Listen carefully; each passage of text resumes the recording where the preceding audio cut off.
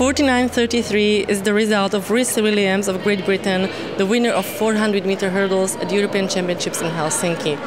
Rhys, you have already the full collection of medals from European Championships. Was that important for you? Oh, absolutely, yes. I really wanted to make the most of today, and finally at last, I managed to win a senior title. Do you have some special place where you can install the full collection of European medals? Well, I've won European Youth, European Juniors, European Under-23s. I won a bronze in 2006, a silver 2010. This is the one I wanted to win, a senior European title. And it goes to my mum and dad. It goes to mum and dad because they're the ones who've helped me the most. So to them. So now you start collecting the Olympic medals or the world medals, right?